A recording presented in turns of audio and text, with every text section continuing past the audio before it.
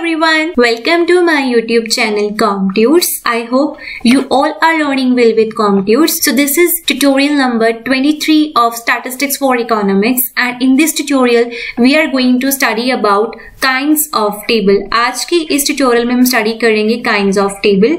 Okay, इससे पहले वाले tutorial यानी tutorial number 22 में हमने discuss किया था presentation of data का meaning and what are the major forms of presentation of data. What is textual presentation and इसका example. What is tabular presentation with example and also format of table and the components of table we have already discussed in last tutorial यानी tutorial number 22. अगर आपने ये वाला tutorial नहीं देखा है तो आप इसको प्लीज जरूर जाकर watch कर लेना. Fine. And आज हम start करेंगे kinds of tables. ओके तो स्टार्ट करते हैं हमारा आज का सेशन. बट मेक श्योर इस वीडियो को स्टार्ट करने से पहले अगर आप मेरे चैनल पर न्यू विजिटर हैं so do subscribe my channel COMMTUTS and also please hit the like button and also click on the bell icon and turn on the notification so that whenever I upload tutorials you will stay notified. So now let's start today's session. Kinds of tables start करने से पहले दो छोटे छोटे topics रह गए थे, वो पहले मैं आपको आज कंप्लीट करवाऊंगी, फिर हम डिस्कस करेंगे kinds of tables. Fine. देखो एक वर्ड होता है टेबल और एक होता है टेबुलेशन. बहुत सारे स्टूडेंट्स जो हैं वो इन दोनों वर्ड्स में, इन दोनों टर्म्स में कंफ्यूज रहते हैं. उनको लगता है कि टेबल एंड टेबुलेशन जो है वो बेसिकली सेम है, बट ऐसा कुछ भी नहीं है. दोनों जो टर्म्स हैं वो एकदम डिफरेंट हैं. ठीक है, तो पहले हम इनका मीनिंग डिस्कस करेंगे, फिर हम पढ़ेंगे काइंड्स ऑफ टेबल. ओके, तो फर्स्ट टर्म आती है हमारे पास टेबल. टेबल क्या होता है? जब आप अपने डाटा को प्रेजेंट करते हैं in the form of rose and columns, उसको हम क्या बोलते हैं? टेबल. ओके, जो आपका ये वर्टिकल सेक्शन में होता है इस तरह से, इसको क्या बोला जाता है? कॉलम. ओके, एंड जो आपका हॉरिजॉन्टल सेक्शन में होता है इस तरह से, इसको क्या बोला जाता है? रोज. और कॉलम और रोज से बनकर क्या बनता है आपका? टेबल. क्लियर? सो टेबल क्या होता है? When you present collected data in the form of rose and columns it is known as table. ठीक है, बेसिकली जो आपका टेबल है वो आपकी एक्चुअल प्रेजेंटेशन होती है डाटा की. ठीक है, टेबल क्या होता है? बेसिकली आपका एक्चुअल प्रेजेंटेशन ऑफ डाटा. ठीक है, वेयर एज टेबुलेशन का मतलब क्या होता है? जब आप अपने डाटा को रिकॉर्ड करते हैं in the form of rose and columns, तो वो जो प्रोसेस है, वो जो मेथड है, जिस तरीके से आप अपने डाटा को रिकॉर्ड करते हैं, उस प्रोसेस को क्या बोला जाता है? टेबुलेशन. ठीक है, दोनों में डिफरेंस क्या है? टेबल बेसिकली क्या है? टेबल है आपका actual presentation of data. Fine. और वेयर टेबुलेशन क्या है? टेबुलेशन है आपका मेथड और process of presenting data in the forms of rose and column. ठीक है, टेबुलेशन क्या है? मेथड या फिर process of presenting data in the form of rose and columns. Fine. Clear हुआ कि टेबल एंड टेबुलेशन में क्या डिफरेंस है? आपको 1 मार्क में पूछा जा सकता है that what you mean by tabulation या what you mean by table. सो आपको पता होना चाहिए कि टेबल का मतलब क्या है. टेबल बेसिकली आपकी एक्चुअल प्रेजेंटेशन ऑफ डाटा है in the form of rose and column. जो आपको दिख रहा है टेबल, जो आपने बनाया है, जो आपकी एक्चुअल प्रेजेंटेशन है, वो क्या आपका टेबल.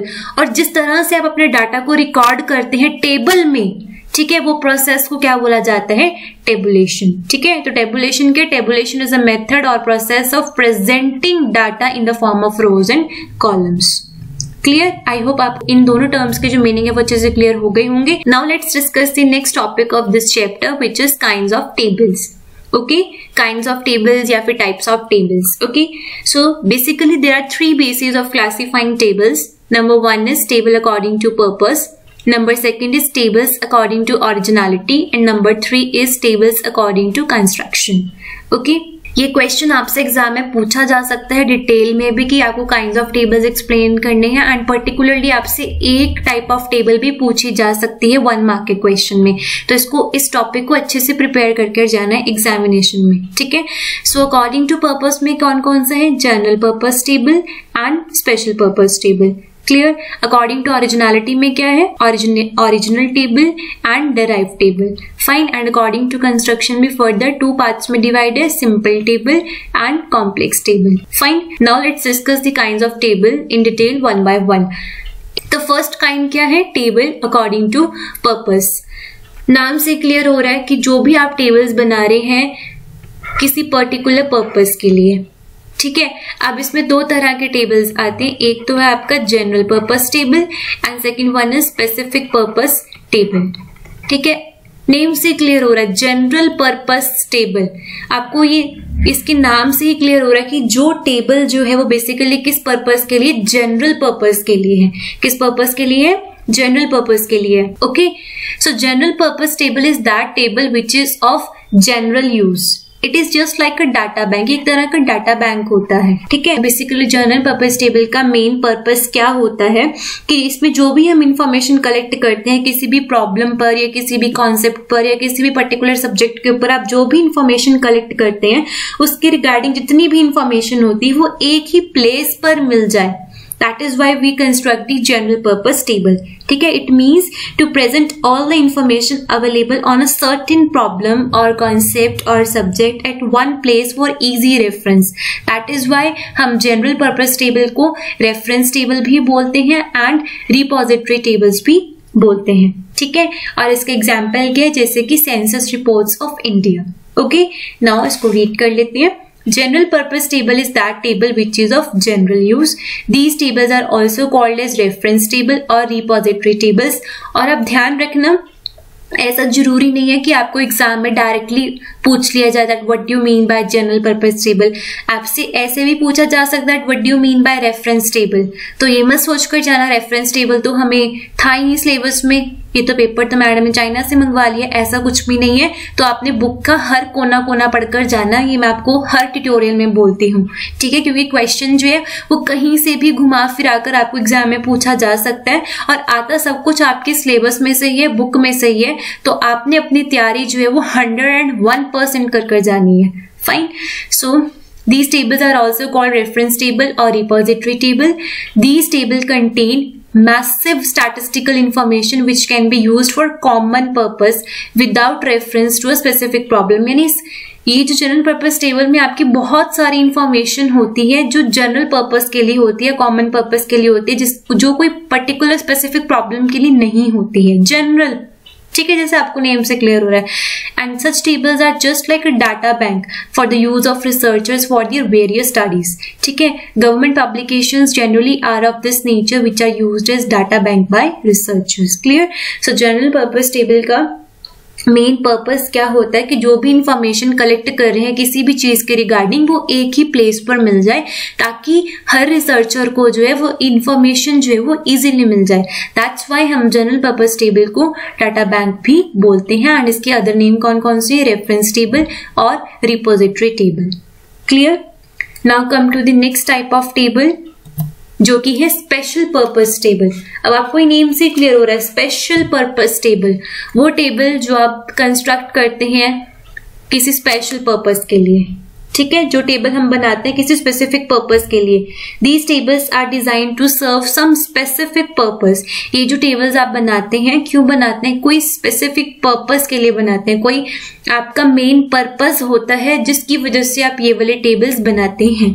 फाइन, ये वाले जो टेबल होते हैं कि ये जो आपके स्पेसिफिक पर्पस टेबल होते हैं जनरली स्मॉल साइज के होते हैं comparatively general purpose table. General purpose table obviously जब हमने उसको डाटा बैंक का नाम दे दिया तो ऑब्वियसली वो टेबल तो बहुत बड़े बड़े होंगे। क्लियर, स्पेशल पर्पस टेबल का जो साइज होता है वो जनरली स्मॉल होता है। Why this table are smaller in size? Because these tables are limited to a specific problem. जो ये वाले टेबल्स होते हैं ये एक पर्टिकुलर प्रॉब्लम के लिए ही बनाए जाते हैं। Clear, that is why in table का जो साइज होता है वो स्मॉलर होता है। ठीक है, अब इसको रीड कर लेते हैं। Special purpose table is that table which is prepared with some specific purpose. These tables are also called as text table या summary table or analytical tables. Such tables are small in size and designed to highlight a particular set of facts relating to a specific problem under consideration in a simple and analytical form. देखो ये जो आप specific purpose table या special purpose table बनाते हैं इसका main purpose क्या होता है कि इसमें हम जो भी इंफॉर्मेशन रिकॉर्ड करते हैं उसमें हम किसी पर्टिकुलर प्रॉब्लम को प्रॉपर एनालाइज करने के लिए हम ये टेबल बनाते हैं। दैट इज वाई हम इस टेबल को एनालिटिकल टेबल भी बोलते हैं। क्लियर, क्यों? अब इसको एग्जाम्पल से समझते हैं। लाइक आपके स्कूल में मिड सेशन में एक न्यू टीचर आती है स्टैटिस्टिक्स की। ठीक है। स्टैटिस्टिक्स की एक न्यू टीचर आती है आपको पढ़ाने, ठीक है, मिड सेशन में आती है। अब आपकी जो कॉमर्स डिपार्टमेंट की एचओडी है वो ये जानना चाहती है कि इस न्यू टीचर के आने से क्लास 11 के जो स्टूडेंट्स हैं उनके स्टैटिस्टिक्स के मार्क्स में कितनी इम्प्रूवमेंट आई है, ठीक है, कि क्या उनके जो मार्क्स हैं वो बहुत अच्छे आए हैं, ठीक है, या ओनली ठीक ठीक आए हैं, या एवरेज आए हैं, या फिर बिलो एवरेज आए हैं, ठीक है। अब यहाँ पर अक्सर ये होता है ना, जब कोई मिड सेशन में न्यू टीचर ज्वाइन करता है तो हमेशा जो भी आपके हेड होते हैं वो ये जानना चाहती है कि नए टीचर के आने से बच्चों के रिजल्ट में, बच्चों की परफॉर्मेंस में कितना इम्प्रूवमेंट आया है। फाइन, तो अब यहाँ पर आपकी कॉमर्स की जो एचओडी मैम है वो ये जानना चाहती हैं कि इस नए टीचर के आने से क्लास 11 के जो स्टूडेंट्स हैं उनके स्टैटिस्टिक्स के मार्क्स में कितनी इम्प्रूवमेंट आई है, क्या उनके मार्क्स अच्छे आए हैं या ठीक आए हैं या एवरेज आए या फिर बिलो एवरेज है। एंड इसके रिगार्डिंग जब हम टेबल बनाते हैं उस टेबल को क्या बोला जाता है, स्पेशल पर्पस टेबल। अब हम यहाँ पर क्या एनालाइज कर रहे हैं, एक टीचर के आने से स्टूडेंट्स के मार्क्स में कितनी इंप्रूवमेंट आई है, बेसिकली स्टूडेंट्स की परफॉर्मेंस चेक कर रहे हैं एक न्यू टीचर के ज्वाइन होने के बाद। फाइन, तो यहाँ पर हमारा मेन पर्पस क्या इस टेबल को बनाने का, एनालाइज करना है। दैट इज व्हाई हम इस टेबल को क्या बोलते हैं, analytical tables. Clear? I hope अब आपको ये एग्जाम्पल से अच्छे से क्लियर हो गया होगा। Fine, now come to the next type of table which is table according to originality. अब टेबल अकॉर्डिंग टू ओरिजिनलिटी जो है वो दो तरह के होते हैं, एक है आपका original table and second one is the derived table. Original table क्या होता है, लाइक आपने डाटा कलेक्ट किया कि आपकी क्लास में यानी +1 कॉमर्स के स्टूडेंट्स को पर मंथ कितनी पॉकेट मनी मिलती है, इस चीज की रिगार्डिंग आपने डाटा कलेक्ट किया। लाइक अगर आपकी क्लास में मान लो 10 स्टूडेंट्स हैं, ठीक है, एंड आपने 10 के 10 स्टूडेंट्स का डाटा कलेक्ट किया कि उनको पर मंथ जो है कितनी पॉकेट मनी मिलती है, ठीक है, एंड देन आपने उसको उसी वे में प्रेजेंट कर दिया जिस वे में आपने उसको कलेक्ट किया, उसको हम क्या बोलते हैं, ओरिजिनल टेबल। क्लियर? देखो, an original table is that in which data are presented in the same form and manner in which they are collected. Clear? Now second is derived table. Derived table क्या होते हैं, ये वो वाले tables होते हैं जो derived होते हैं किससे, original table से, ठीक है। अब लाइक आपने यहाँ पर डाटा कलेक्ट किया कि +1 के जो कॉमर्स के स्टूडेंट्स उनको पर मंथ कितनी पॉकेट मनी मिलती है, ठीक है। अब यहाँ पर हम क्या करते हैं, उसको जो भी आपने डाटा कलेक्ट किया है आप उसको रेशियोज में या फिर आप उसको परसेंटेजेस में कन्वर्ट कर देते हैं, देन उसको टेबल कंस्ट्रक्ट करते हैं, उसको हम बोलते हैं डेराइव टेबल, ठीक है। अब लाइक यहाँ पर आपने डाटा कलेक्ट किया कि +1 के कॉमर्स के स्टूडेंट्स को पर मंथ कितनी पॉकेट मनी मिलती है, ठीक है। अब यहाँ पर आपने डेराइव टेबल हम कैसे कंस्ट्रक्ट करेंगे, इस ओरिजिनल टेबल से हम डेराइव टेबल बनाएंगे, ठीक है। यहाँ पर आप परसेंटेजेस कैलकुलेट कर लेंगे, लाइक 100 से लेकर 200 रुपीज के बीच में कितने स्टूडेंट्स को पॉकेट मनी मिलती है, ठीक है। 200 रुपीज से लेकर 300 रुपीज तक कितने स्टूडेंट्स को पॉकेट मनी मिलती है, उसकी आप एक परसेंटेज निकाल लेंगे, देन आप उसका टेबल कंस्ट्रक्ट करेंगे, that is known as derived table. Fine, so derived tables are derived from original tables. These tables provide the data in the form of totals, ratios, percentages and other statistical calculations. Such tables can also be derived from general purpose tables. Fine. I hope आपको ये जो दो topics हमने करे हैं discuss वो आपको clear हो गए होंगे। फर्स्ट हमने किया है table according to purpose and second one is table according to originality. Fine, now come to the last type of table which is table according to construction. ये तो बहुत इजी है, ये दो तरह के होते हैं, एक होता है आपका simple table and second one is the complex table. Simple table कौन सा टेबल होता है, ये वो वाला टेबल होता है जो सिर्फ और सिर्फ एक ही कैरेक्टरिस्टिक शो करता है डाटा की, ठीक है। A simple table is that which shows only one characteristic of the data, ठीक है, जिसमें हम सिर्फ एक ही चीज की स्टडी करते हैं, ठीक है। फॉर एग्जाम्पल लाइक आप डाटा कलेक्ट कर रहे हैं कि आपके स्कूल में हायर सेकेंडरी लेवल पर कितने स्टूडेंट्स हैं, यानी +1 एंड +2 में कितने स्टूडेंट्स हैं, हर सेक्शन के आपने रिकॉर्ड करा, लाइक +1A, +1B, +1C, ठीक है। Similarly +2A, +2B and +2C हमने माना कि 3 सेक्शंस हैं +1 और +2 के, ठीक है। आपने डाटा कलेक्ट किया कि +1 और +2 में कितने स्टूडेंट्स हैं, ठीक है। तो मान लो यहाँ पर आपने रिकॉर्ड कर लिया कि 40, 45, 50, देन सेम 40, 45, 50। तो ये क्या होता है आपका सिंपल टेबल। जस्ट आपने इतनी सी इंफॉर्मेशन रिकॉर्ड करी है कि +1 एंड +2 में कितने नंबर ऑफ स्टूडेंट्स हैं। क्लियर। देन सेकंड आता है आपका कॉम्प्लेक्स टेबल। अब कॉम्प्लेक्स टेबल क्या होता है, इसमें हम एक से ज्यादा कैरेक्टरिस्टिक्स की स्टडी करते हैं। ठीक है। So complex table is one which shows more than one characteristic of the data. अब जो आपका कॉम्प्लेक्स टेबल है ये फर्दर 3 टाइप्स ऑफ टेबल में क्लासीफाई है। नंबर 1 है डबल और 2 वे टेबल, नंबर 2 है treble table and number 3 is manifold table. ठीक है। डबल टेबल कौन सा टेबल होता है, ये वो वाला टेबल होता है जो आपको 2 कैरेक्टरिस्टिक्स शो करता है। ठीक है। ट्रेबल टेबल कौन सा होता है, जो आपको 3 कैरेक्टरिस्टिक्स शो करता है डाटा की। एंड मैनीफोल्ड क्या होता है, जिसमें हम बहुत सारी क्लासिफिकेशन कर लेते हैं डाटा की, यानी कि जब हम बहुत सारी चीजों की स्टडी करते हैं। ठीक है। देखो आपका डबल टेबल किस तरीके से होता है। लाइक आपने यहाँ पर डाटा कलेक्ट किया था कि आपके स्कूल में +1 एंड +2 में कितने स्टूडेंट्स हैं। फाइन। अब यहाँ पे ये था आपका सिंपल टेबल, आपने सिर्फ एक ही कैरेक्टरिस्टिक के बारे में स्टडी किया था कि +1 +2 में कितने स्टूडेंट्स हैं। अब डबल टेबल में क्या आ जाएगा, हम 2 कैरेक्टरिस्टिक्स की स्टडी करेंगे, यानी 2 चीजों की बात करेंगे, यानी 2 तरह से उसको क्लासीफाई करेंगे।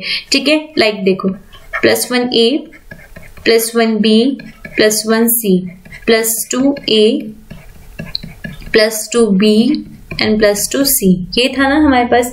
ठीक है। अब आपने इसको क्लासीफाई कर दिया 2 पार्ट्स में, नंबर ऑफ स्टूडेंट्स थे।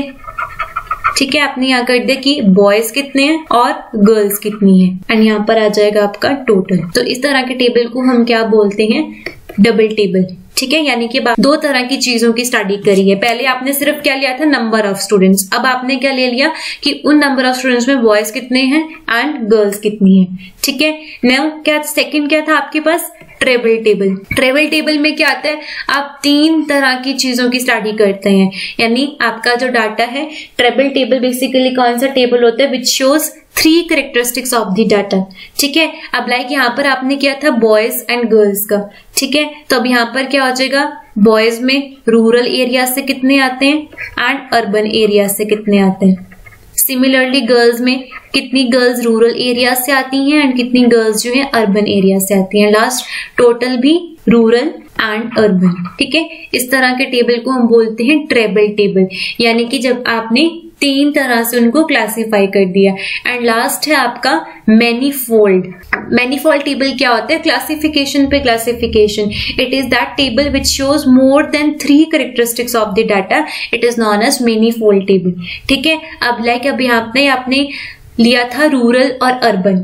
ठीक है। अब आप फर्दर रूरल और अर्बन को भी 2 पार्ट्स में डिवाइड कर देंगे। लाइक रूरल एरिया में से कितने जो बॉयज हैं वो बस से आते हैं एंड कितने बॉयज जो हैं वो बाइक से आते हैं। ठीक है। सिमिलरली अर्बन एरिया से कितने बॉयज बस में आते हैं एंड कितने बॉयज जो है बाइक से आते हैं। सिमिलरली आपने गर्ल्स में भी डिवाइड कर दिया कि कितनी गर्ल्स जो रूरल एरिया से आती हैं वो कितनी गर्ल्स बस में आती हैं और कितनी गर्ल्स जो एक्टिवा में आती हैं।